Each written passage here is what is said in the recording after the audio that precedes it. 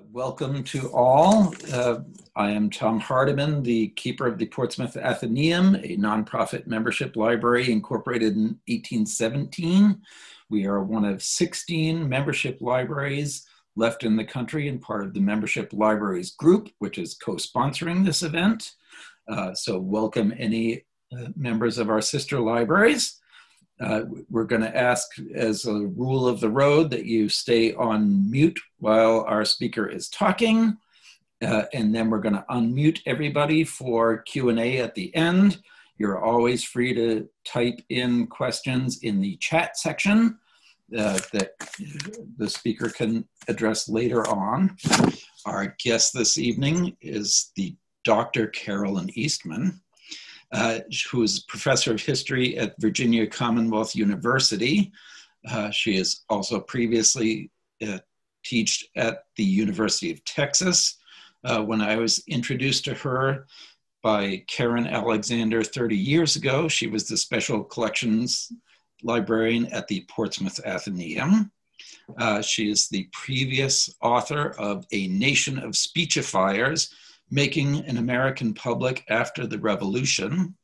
And now she is the author of the wonderful book, The Strange Genius of Mr. O, The World of the United States' First Forgotten Celebrity. So I believe Carolyn is going to tell us all about that.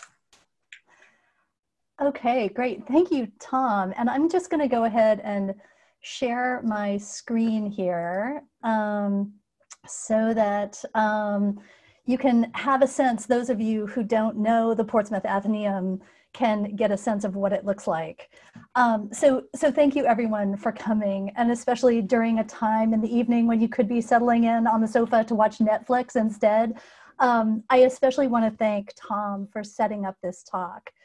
The book isn't quite out yet. It's due to arrive at any point, but I really wanted my first book talk to take place at the Athenaeum because, you know, a lifetime ago when I graduated from college, I got a job there in this beautiful room working as a library assistant for $6 an hour. And honestly, it changed my life. I really believe that I'm a historian because of my years working at the Athenaeum and being surrounded by people working on this wide range of historical research, for everything from genealogy to a history of New England lighthouses or histories of neighborhoods in Portsmouth.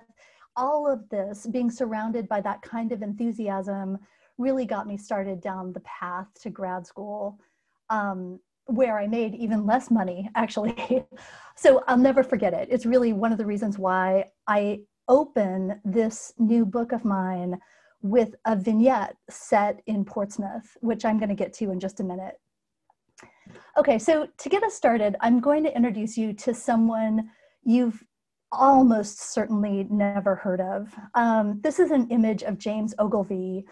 It was probably created when he was in his mid-40s, this was a period of his life when he actually sat as a model for several American artists based in London. At another point in time, it's really unlikely, I think, that Ogilvie ever could have been as successful as he became, but he had a special genius for a certain kind of performance that resonated during the very early 19th century. More than almost all of his contemporaries, he had a gift for eloquence. So even though he had come to the United States as a 19-year-old from Scotland, and he had spent the first 15 years of his life in the really unremarkable job of being a school teacher, his eloquence ultimately helped to raise him up and give him a new life beyond the classroom, starting in 1808. He made, in the end, a very good living by traveling to almost every corner of the new United States, selling tickets to his lectures, which discussed the important issues of the day. So at a moment in time when the United States was truly fractured by political, religious, racial, and social divisions, women and men throughout the country gathered together to listen to him discuss some of those questions that divided them. So, for example, he advocated for female education. He considered the pros and cons of dueling. He even discussed suicide in sensitive terms that challenged religious views of the topic. And even though he quickly began charging $1 per ticket for these lectures, which was a lot at the time, it was about what a laborer earned in a day. His lectures were really only accessible to those with, considerable discretionary funds. Within a year of beginning this lecture tour in 1808, he had become a household name. The press began calling him the celebrated orator, the celebrated man, a man celebrated for his eloquence. So James Ogilvie is probably the earliest and most significant American celebrity you've never heard of. I mean, so much so that the newspapers often referred to him simply as Mr. O. He was that familiar. He was also eccentric. In fact, to say that he was eccentric barely scratches the surface. He had scandalous religious views. He had a habit of telling his friends that he would ultimately inherit an earldom in Scotland. In an era when few people bathed very often, he was mocked as having notably bad habits of personal hygiene. I mean, the fact that he was a very well-known habitual user of opium was also just widely known and discussed. Once he became famous, he invested in dramatic and expensive clothing. So, for example, when he had attended a party in New York City in 1809, he wore a black velvet suit edged in red, over which he draped a black cloak lined with scarlet velvet.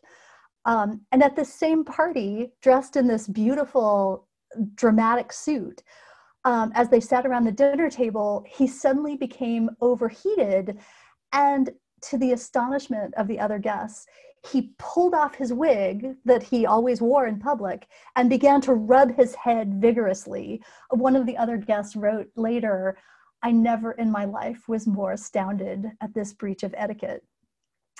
So having heard all of this, you might be preparing yourself for a funny story, right? A story that reminds us how weird the past can be. And that is certainly how Ogilvie's story was told by really the one scholar who previously paid any attention to James Ogilvie. In the 1940s, a really wonderful literary scholar named Richard Beale Davis wrote a couple of articles about Ogilvie. And in doing so, he really set the tone for how subsequent scholars would treat him. Davis was just a meticulous researcher, but he ultimately found Ogilvie to be eccentric and egocentric to the point of ridiculous. And in the years since, almost every time a scholar has stumbled across Ogilvie, they've turned to Davis's writings and come away with a similar kind of bemusement. So they've treated Ogilvie as sort of a joke of history, as in, look how gullible people in the past were to have admired this nutcase, this opium-addicted, narcissistic fool. And that attitude really rubbed me the wrong way. I mean, it flies in the face of everything we learn as historians and everything we teach our students in our history classes. We don't want to treat people in the past as stupid or misguided or weird or preposterous. People in the past are never one-dimensional. So one of the things I wanted to do in this book was to unpack and make sense of everything about why early Americans would have found him so compelling. I mean, why didn't they find his use of opium problematic? That's actually a really interesting story that reveals a lot about a period of time in which opium was seen as a wonder drug and its addictive qualities were not discussed. I give that a lot of space in the book. even his penchant for grandiosity and his claims to be a Scottish earl and his emotional instability, all of these things gained a depth of meaning and significance beyond what you might think on the surface once I started unpacking them. So to me, one of the hints that Ogilvie was more important than Richard Beale Davis would have it appears right on this page. If Ogilvie was just a joke, why did he count among his friends and supporters some of the most important people in the nation at the time? So Washington Irving, the novelist, was just one of the people who supported his career and defended him when he faced criticism. Thomas Jefferson, who was president at the time, supported him throughout his career. So did John Quincy Adams and Benjamin Rush, the nation's foremost physician. Henry Clay, Andrew Jackson, Ralph Waldo Emerson all counted themselves among the attendees of his talks. And none of these people, tended to suffer fools. And neither did the dozens of influential society women who were equally vital to his success, inviting him into their parlors and giving him the imprimatur of their approval. So what I learned immediately when I started this project was that I needed to bring this entire world to life, not just Ogilvie himself. I needed to recreate a United States that, for the most part, experienced in Ogilvie the first celebrity they had ever encountered. And now, not everyone loved him. Some mistrusted him, some hated him, some felt that he didn't deserve the celebrity he'd received. But his celebrity gave people from all these different parts of the country a common place to meet in the middle, a place where they could discuss and debate him.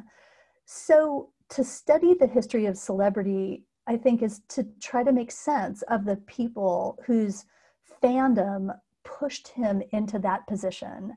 To study celebrity is to try to understand the beholders.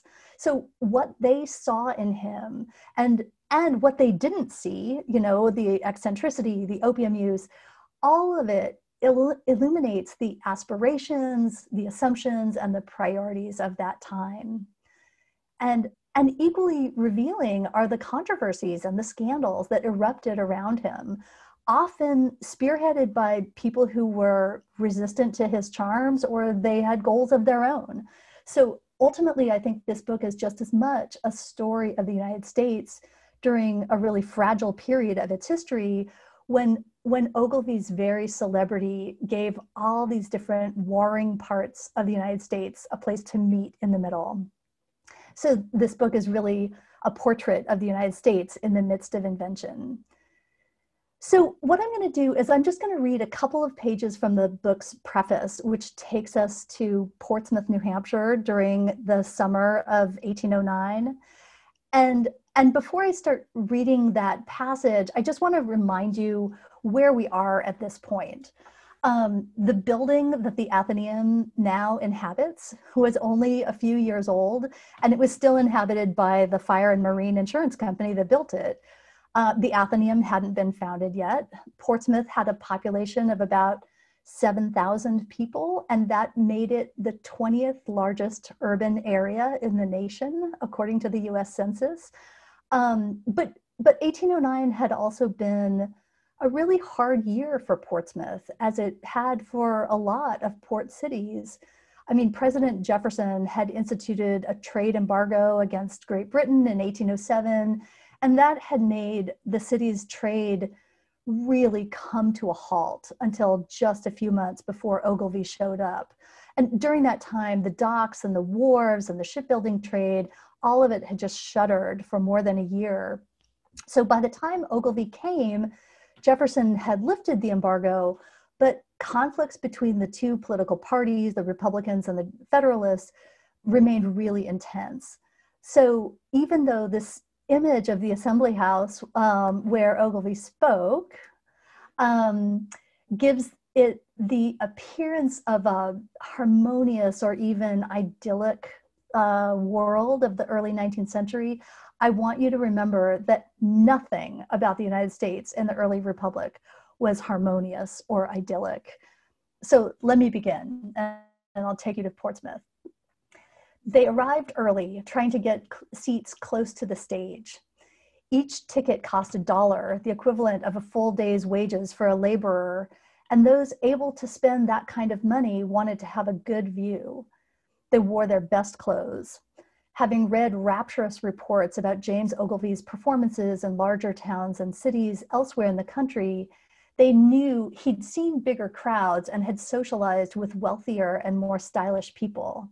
How would they compare? As they alighted from their carriages at Captain Whidden's assembly house, some found themselves self-conscious of how they might perform for this celebrity performer. Walking upstairs, the attendees could feel proud of the assembly room's elegance, for it highlighted Portsmouth's aspirations. The largest room in the city, it was used for all large gatherings, meetings, dances, dancing lessons, 4th of July banquets, and the ventriloquist who also performed sleight of hand magic tricks. 3 decades earlier, the newly elected George Washington had called this space one of the best I have ever seen anywhere in the United States when he made a tour of the nation in 1789. At about 1,800 square feet, it featured sparkling chandeliers hanging from high ceilings. Sconces on the walls for additional candles accentuated the gilded wall decorations carved to look like bouquets of flowers.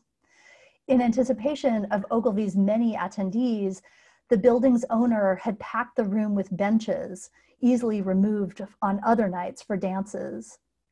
Just weeks earlier on the 4th of July, they had decorated the room with a red, white, and blue canopy and the very chair Washington had sat in when he visited, all bringing attention to a full-length portrait of the president.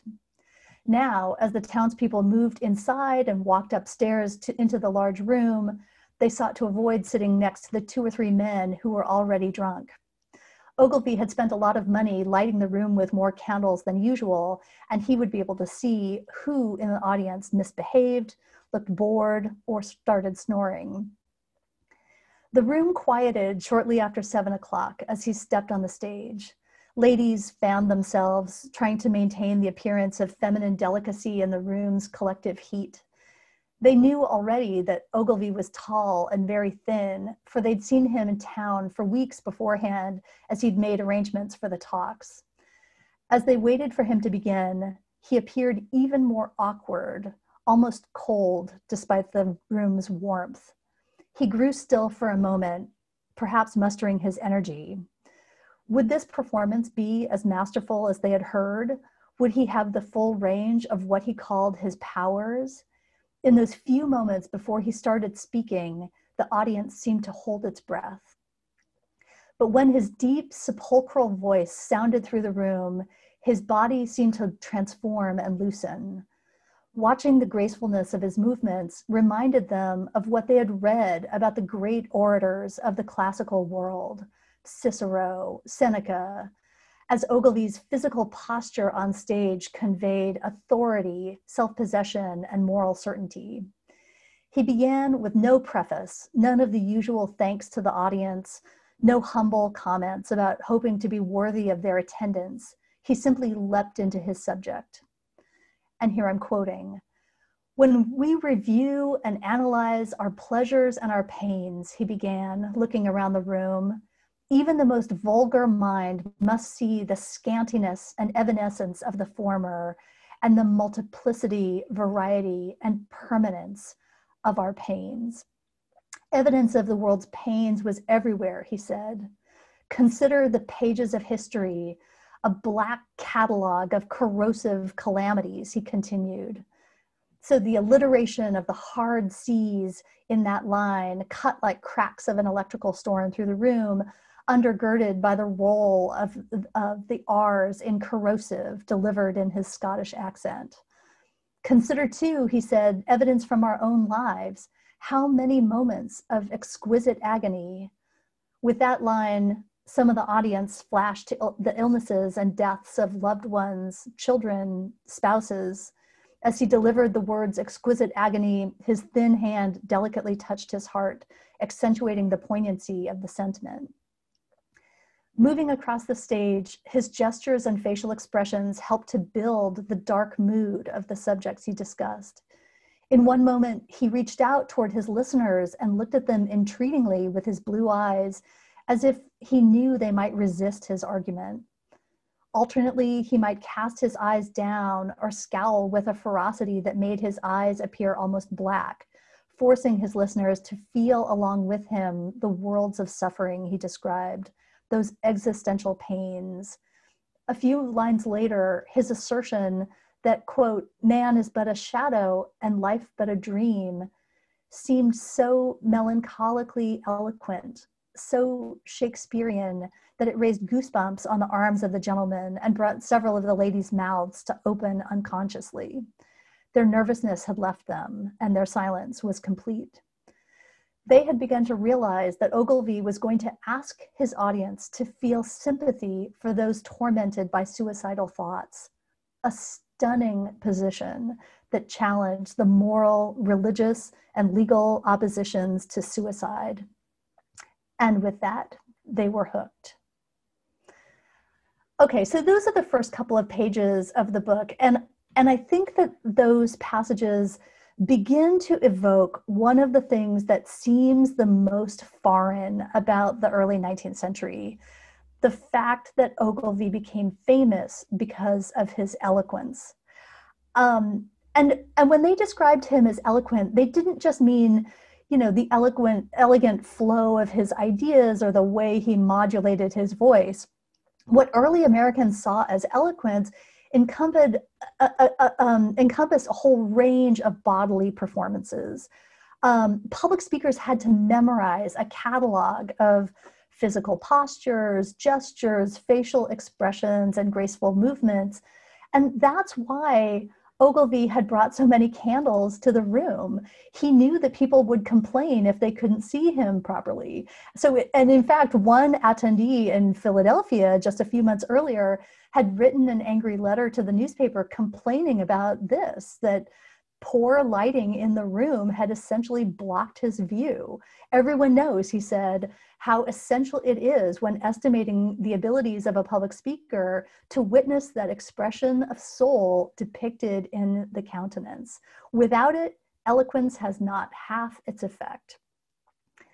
So anyone who wanted to become a public speaker, and actually even those who didn't, learned a whole battery of talents in school that that really look foreign, especially to our eyes. Take these images. So this is drawn from a guidebook published in 1806, showing all the postures and gestures and movements required to recite a popular poem of the day. Oratory of the time was an exacting and physical performance that brought together a range of skills that maybe only seem so bizarre to us because we're so accustomed to having such boring public speakers. James Ogilvie might have begun life in very modest circumstances and had, immigrated to the United States only to have a poorly paid job of a school teacher for a decade and a half. But his eloquence ultimately made him something special. And in the United States, that mattered more than it might have if he'd remained in the Scotland of his childhood, or even if he'd tried to make it in England.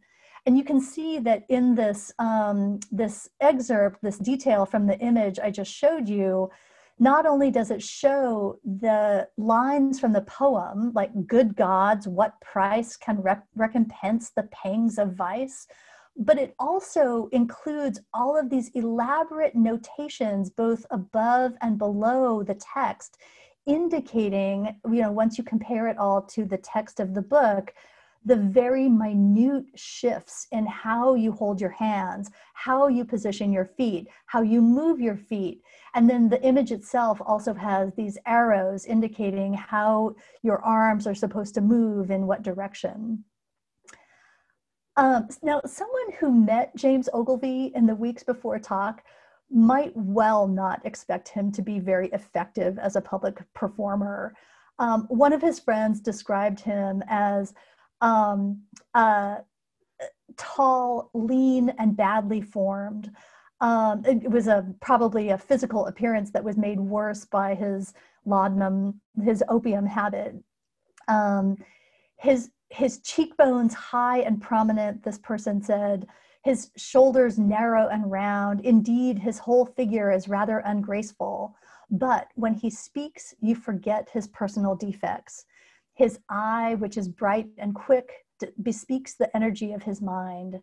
It is the orator then only that claims your attention and leads captive your every feeling. Washington Irving also painted a similar picture when he created a sort of lightly fictionalized version of Ogilvie for a short story. He said, he was a pale, melancholy-looking man with a meager, pallid countenance and an awkward and embarrassed manner. But we soon discovered that under this unpromising exterior existed the kindest urbanity of temper, the warmest sympathies, the most enthusiastic benevolence, and best of all, a mind crowded with information about philosophy and literature.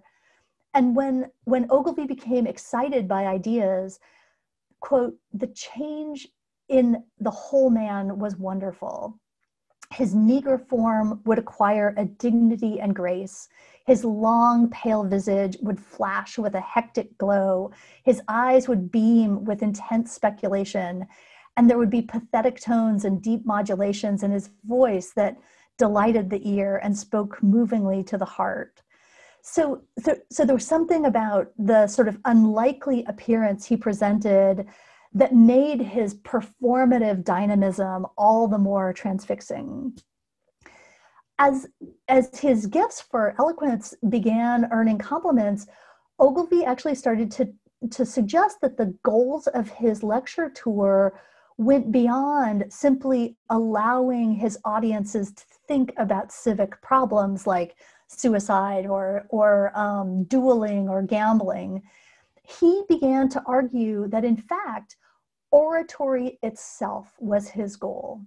He wanted to restore oratory to that station from which so many causes have combined to degrade it.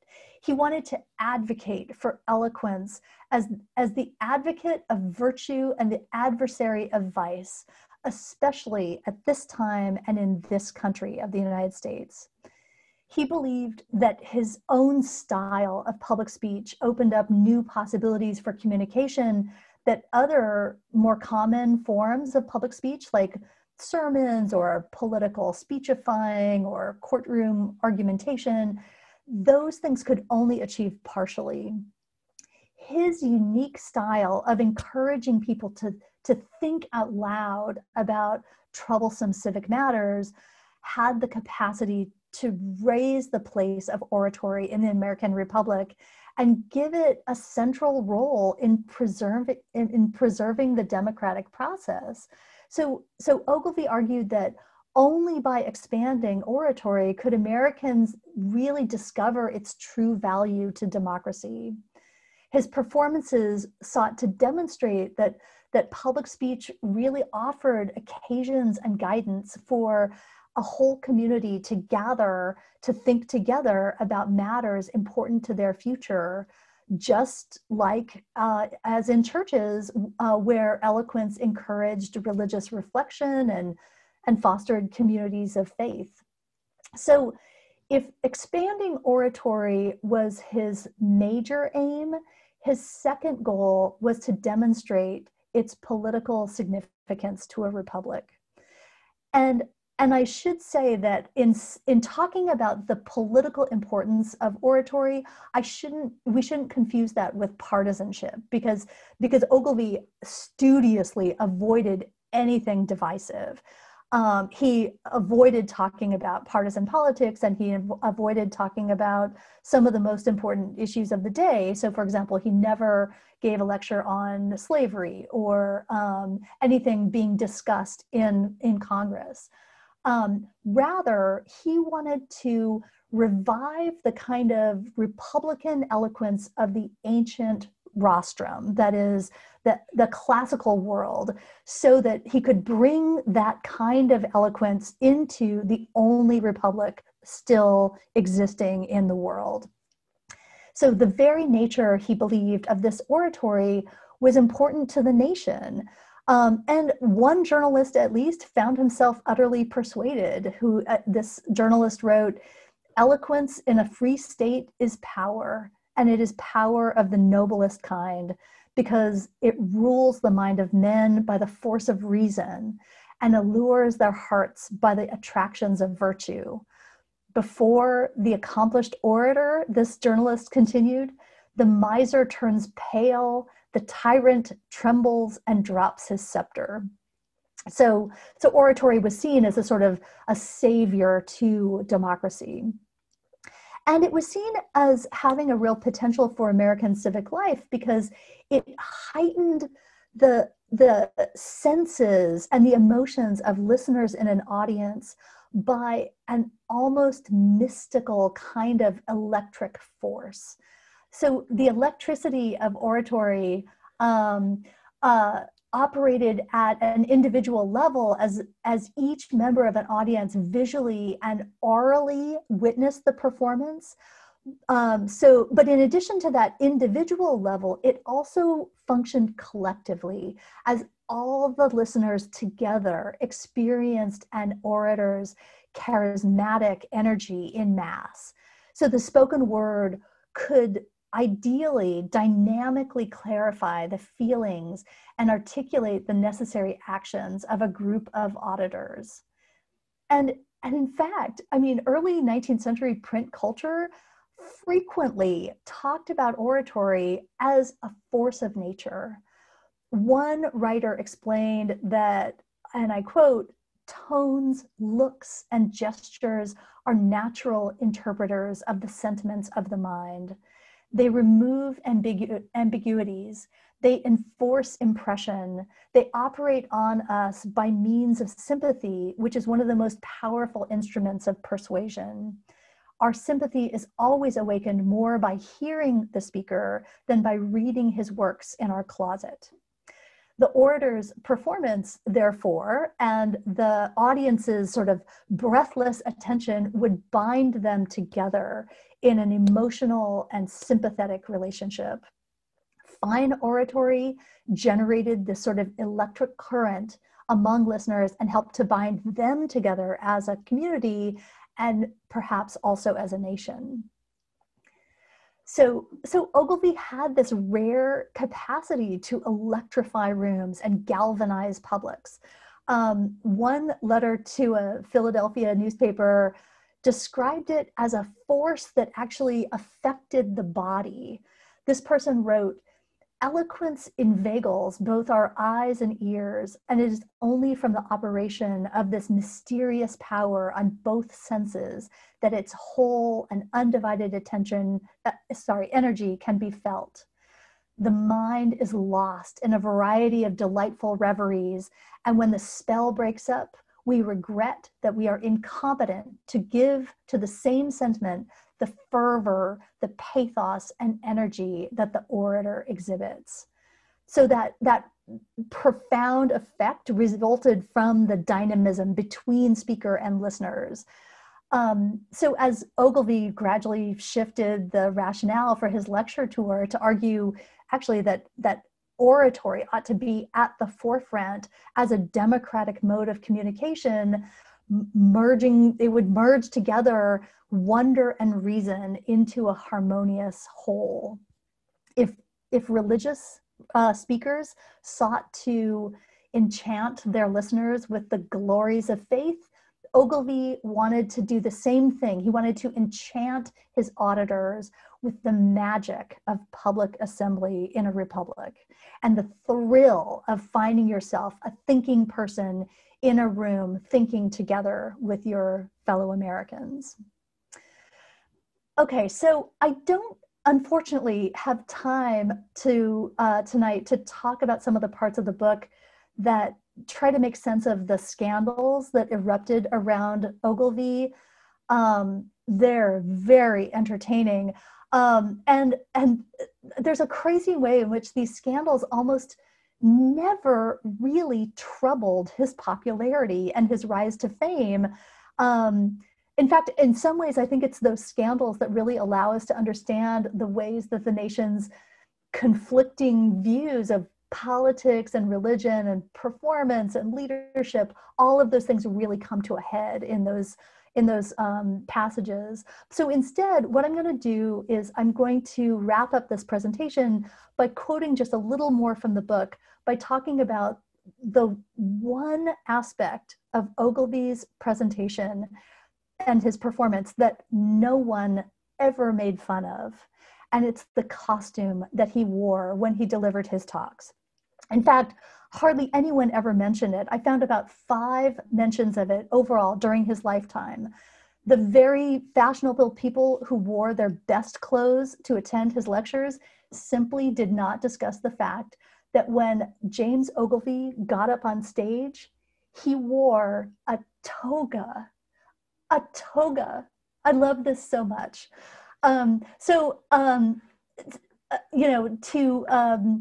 To those of us who are thinking about togas, I mean, this is what comes to mind when I think of a toga, right? I mean, maybe this is a sign of my age, but I think of John Belushi as a, almost incoherent frat boy in college in the movie Animal House, running around yelling toga, toga, toga.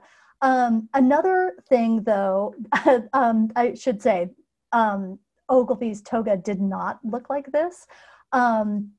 It also did not look like this. So this is a statue by Horatio Greenough, completed in 1840 for Congress. It was intended to be put into the Houses of Congress. But when this was completed and it was put up, it was really roundly mocked because nobody in America wanted to see George Washington shirtless. I mean, nobody wanted to see this. And so it was quickly sort of shifted out of Congress and moved elsewhere. So this is not the kind of toga that they wore.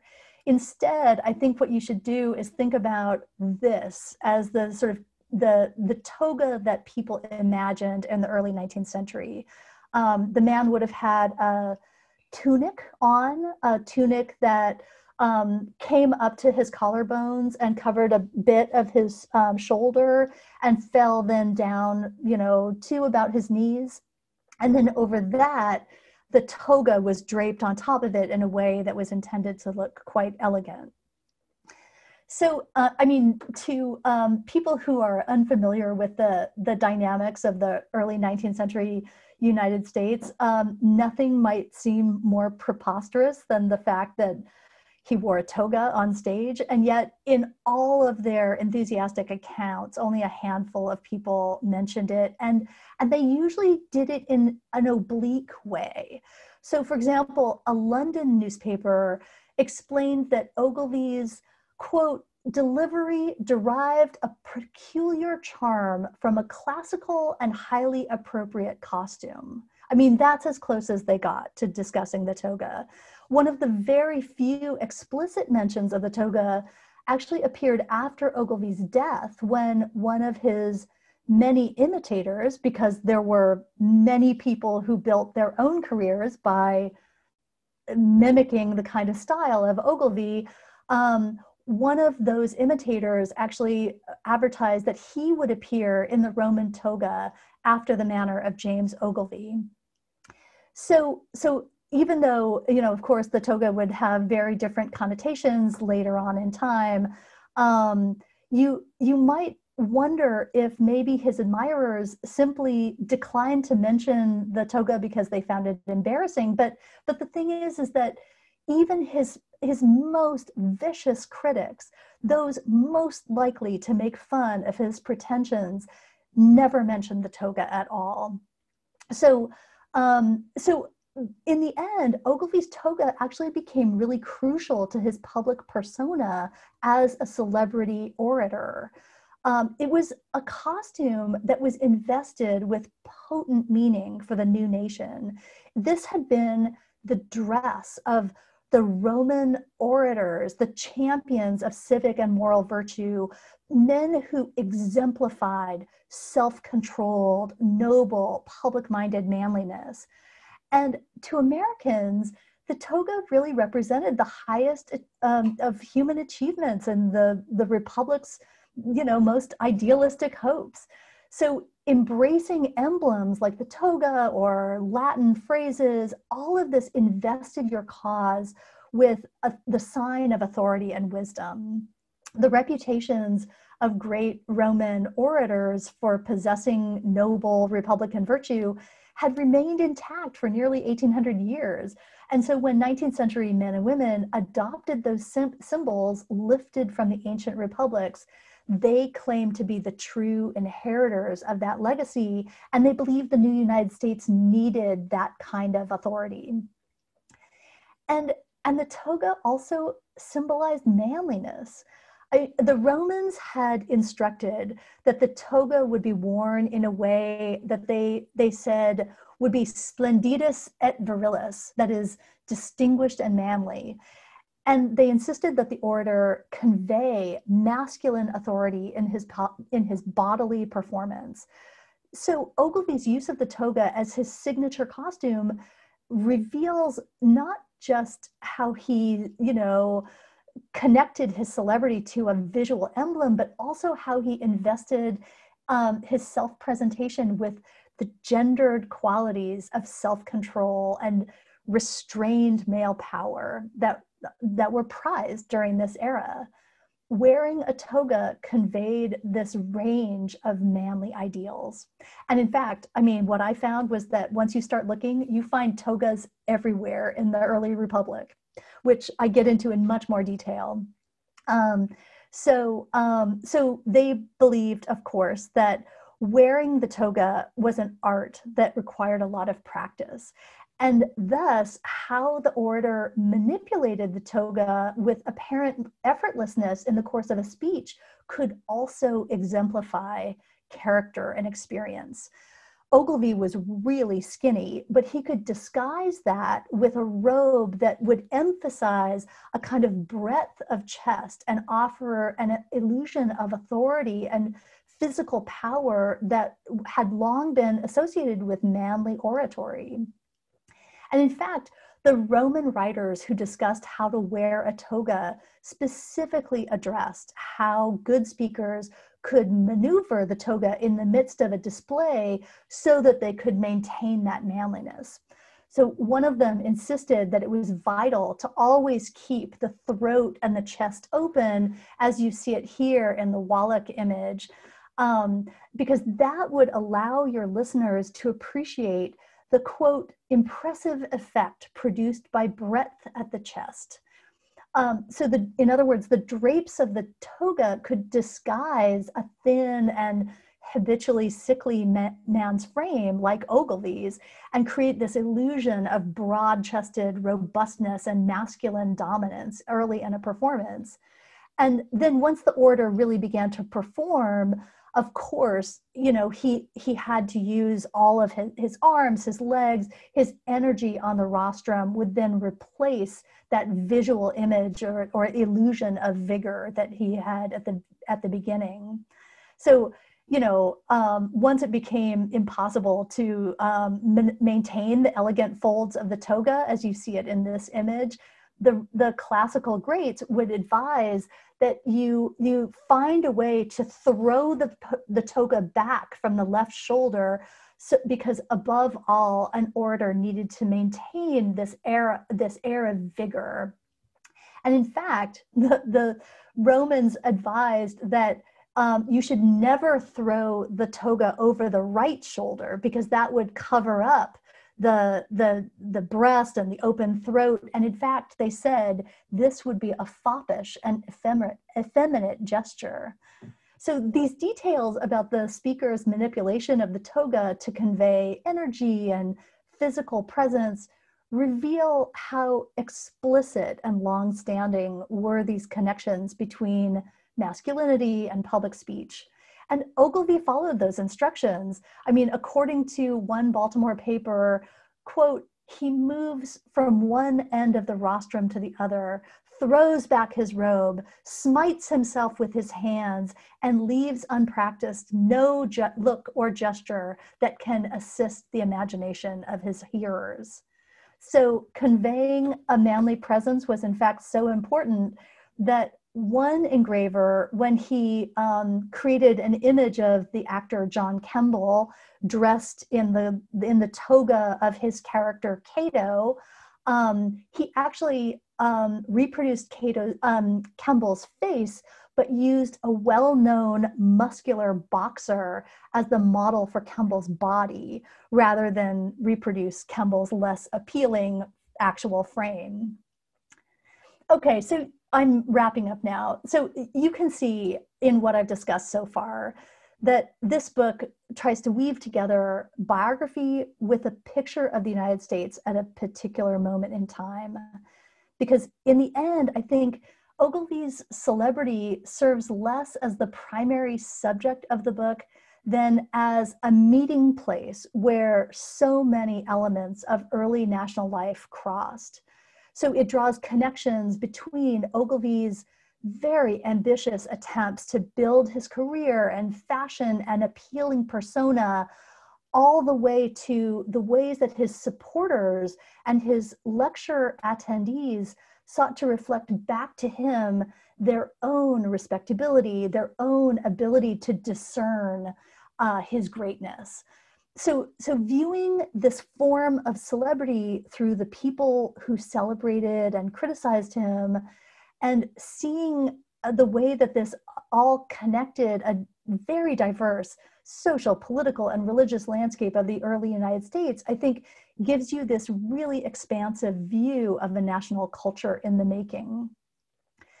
You know, focusing on the career of a single individual, I think also gives us glimpses into the effects of celebrity on the self. One of the things that I do, especially in the very last chapter of the book, is talk about how the radical vacillations of public hate and public love and the toll they might take on his emotional life, the ways that those might be familiar subjects to a 21st century audience, but they were much less common 200 years ago. So when Ogilvie tried to manage his own health and spirits along the way, and then when he made choices about how to weather the storm of public scrutiny, it really offers us an insight into the culture that he inhabited. And it reminds us of the importance of viewing the triumphs and the survival strategies of people in the past on their own terms.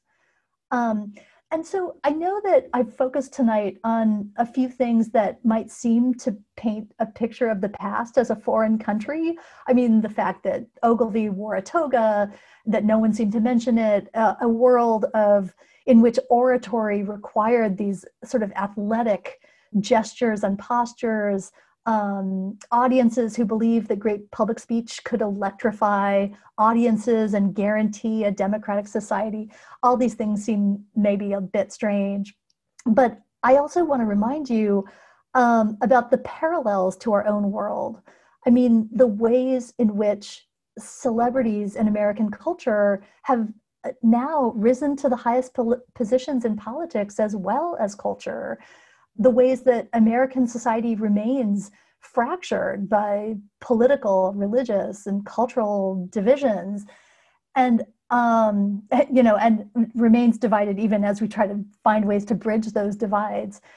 And even the ongoing problem of opioids in American medicine and beyond. I mean, what I found in the course of developing this book over, multiple drafts and conversations with my colleagues was that the more I tried to make sense of the contentious world of the early 19th century for readers, the less any of it seemed very strange. I mean, I sometimes worry that I'm never going to enjoy a project as much as I've enjoyed researching and writing this one. But I think that along the way, my real delight in all of these subjects, opium, togas, political divisiveness, religious scandal, and all the rest, all of it comes together in the pages of the book. Just one last thing before I wrap up. The press right now is having this big sale. So I just wanted to put up a note that if you order directly from UNC Press, you can get a 40% discount with this code. All of this is on the website. It brings the cost of the book down to about $18, which seems pretty good. And then also, in case anyone has questions that I'm not able to answer tonight, please get in touch with me. This is my email address, and I would love to hear from you. So with that, I'm going to wrap it up and open it up for questions.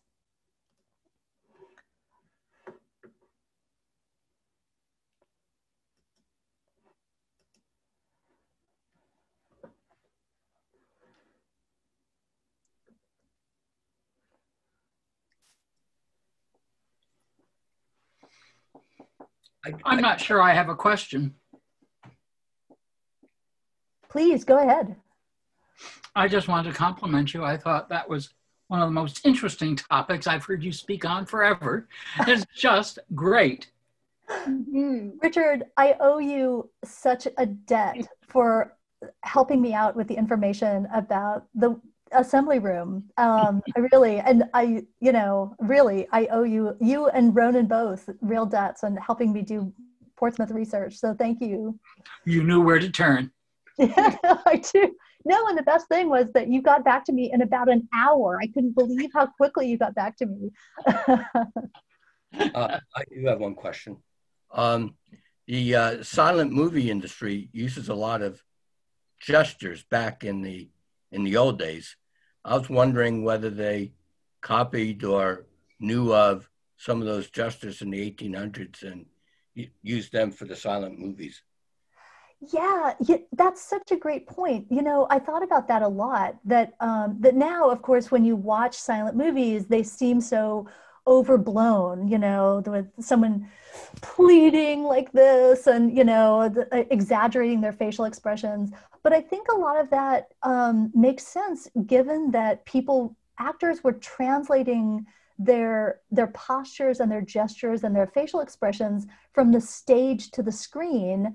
And they were doing so in a culture that really had a lot of debt to exactly this kind of catalog of performance techniques that had lasted for, I mean, by the 1920s, it had lasted for at least a couple of hundred years. And so I think it's only later in the 1940s and 1950s when you really start to see people prize a different kind of performance of authenticity, of emotional authenticity. But you know, of course, our ideas about what makes a good actor and what makes a convincing performance of an emotion, that's culturally constructed too, right? And so one of the things I often think about when I think about these, you know, exaggeratedly sort of overblown performances in the early 19th century is that those gestures, those big emotions had to reach everybody in the room. And so if Ogilvie had 400 people in a room, which he did on a regular basis, people in the back row needed to be able to see those big emotions, even if they couldn't hear his voice, you know, even if the acoustics of the room were not very good. And so I think that in some ways, what seems so theatrical set of performance styles is really a reflection of how, you know, people had to fill up a big room oftentimes, instead of having a camera right up close in someone's face, the way that we've become used to seeing. Well, not only that, but it had to substitute for dialogue. There was no, right. So you had to use these big gestures to convey, and it actually does convey the dialogue if the gestures are right. That's right. And, you know, I've become a really big fan of silent movies, and I find that the more I watch them, the less I find that style of acting exaggerated. I actually find it really touching. Yeah. It's a whole interior logic of a silent film. And once you start to break into that logic, you start to see why someone's, doing this could bring an audience to tears. It is very much a kind of replacement for words. Carolyn, if you can see my notes, you've preempted my toga question. I will go back to question number one, which is, I double checked in A Nation of Speechifiers, you mentioned Ogilvie only once. Right. How do you go from that to writing a whole book about him? Oh, easy. Well, I kept running across Ogilvie in that first book. And yeah, I wound up, the first book was really focused on ordinary women and men and the way that they encountered public speech and sometimes engaged in it themselves. But along the way, I found all these diaries in which people are describing seeing Ogilvie on stage. And so it had always been in my mind that I ought to know a little bit more about him. But yeah, at some point, I don't know, it was probably 8 or 9 years ago, I started sort of poking around to see what there was. And of course, developing this project means that I've had infinitely more access to digital sources. And those sources really showed me that there was a pile of stuff about Ogilvie that really, I just kept trying to figure it out. And I can see Claire's face here. I remember talking about this project with her. I mean, when was that? It was about 8 years ago or so. And I remember thinking that, that maybe I could write an article. Maybe there was enough here to write an article. And so I wound up presenting it at the Omohundro Institute's colloquium. I cobbled together some writing for that. But by the time I pulled together my draft, I had almost 100 pages, and I realized that it didn't feel like an article anymore. It felt like something bigger. And so I started to describe it as a very slim book. But I just kept finding that Ogilvie just managed to be everywhere at the right time. I mean, he wound up going to Kentucky during the course of his lecture career, partly because he wanted to wean himself off the opium, which he realized was really causing a lot of problems. But then while he was there, the War of 1812 broke out. He became very entranced by the rabidly, war hawk and anti-British and anti-Indian messages taking place on the Kentucky frontier. And he signed up. If there's anything that seems more ridiculous than this skinny 40-year-old guy signing up for the militia in Kentucky, I don't know what that is. But even that wound up being this really interesting story about the very unique dynamics of pro-war behavior in Kentucky, especially as compared to New England, which was much more skeptical of the War of 1812. There was a lot more pro-British sentiment. So there was just so much material that I found myself really, really entranced by. So yeah, it never stopped. And then at the end of his life, he traveled back to England and Scotland and tried to continue his celebrity career there. And that was also interesting. He just, again, seemed to always be at the right place at the right time, meeting people, even though his career there looked very different than it had in the United States. So yeah, I mean, the more research I did, the more fun I had. Claire. Well, thank you for such a wonderful, this is such a wonderful, like, it brings me back. Anyway, thank you for such a wonderful talk, as always engaging talk. This is, hey, be quiet. Sorry, my dog's bugging me for dinner. This is less of a question than, I guess, more of an observation that has a question in it. It just strikes me that, like, I really enjoyed hearing you talk about the way that he was supposed to electrify and bring, and like his oratory and this performance was supposed to sort of magically bring everyone onto the same page. And there's this sort of, this is like not the right historical word for it, but like collective consciousness or something like that. And, you know, I've been like reading a lot and writing a lot on like slave revolts and things that just mobilize a group of people to sort of suddenly act all and be all sort of emotionally on the same page. And like, there's a lot of writing that in like scientific circles. George, stop it. Sorry. Medical circles. And it seems like in this too, that there's just this sort of, that part of the wonder of is like, yes, I'll have like his escapades, but also like his really unique capacity to sort of just like draw everyone to produce the same emotions, which like of course we're familiar with, right, when we watch like Dances with Wolves or something like that. I don't know why Kevin Costner's on the brain, but it just, I guess my sort of question, sort of observation is, it seems like this is an age that's really obsessed with that is like really obsessed with these capacities of like not revolts, but sentiments, emotions, these things that like sort of have this irrational capacity to get the group all on the same emotional page, or get a whole group morale to like converge and convene around a course of action, whether that's that they're all like crying at the same time, or are moved, or are all sort of inspired regardless of their political affiliation. And I'm not talking about the American Revolution, I'm thinking more about slave revolts, to like join a revolt. It just seems like this is just an age that's obsessed with like groupthink and the sort of instigators of groupthink. So I don't know what you want to do with that, but it's a striking thing to me.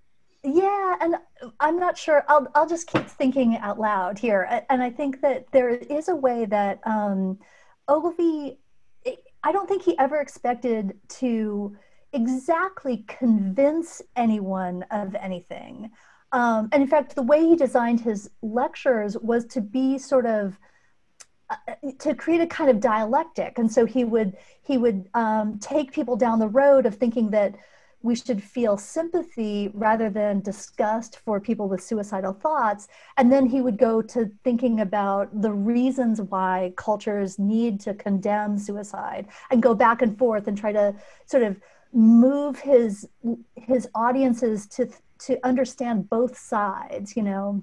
And so he wasn't trying to exactly make an argument, but in a lot of cases, like when he was talking about gambling, he did ultimately have to sort of come down on the side of opposing gambling. But I think that, but there is something about the way that he wanted to enchant people with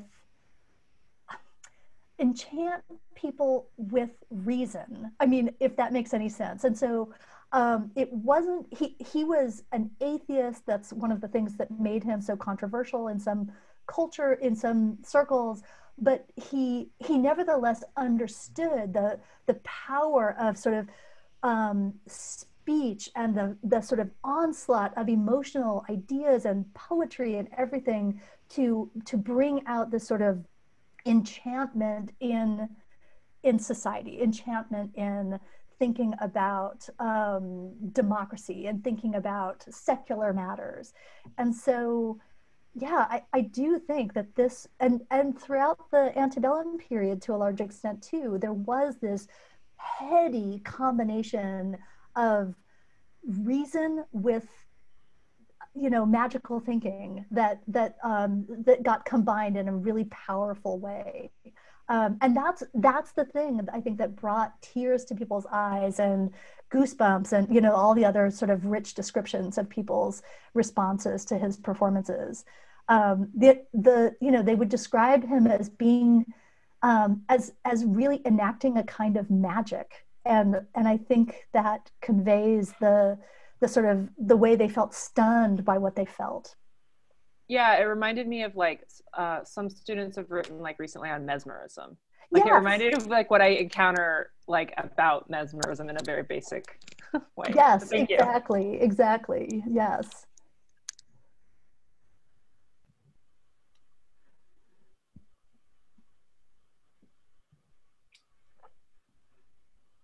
Any more questions? Otherwise, I will say thank you, Carolyn. You did a fantastic job. Thank you so much, everyone, for coming. I really appreciate it. And again, I appreciate it in these crazy times when, you know, Netflix is the one source of comfort we have. So thank you for coming. And it's so good to see so many familiar faces. And I will say that I cheated and got an advance copy of the book from Carolyn, and it's fantastic. And so you should all get it. It's coming very soon. Thank you, everybody.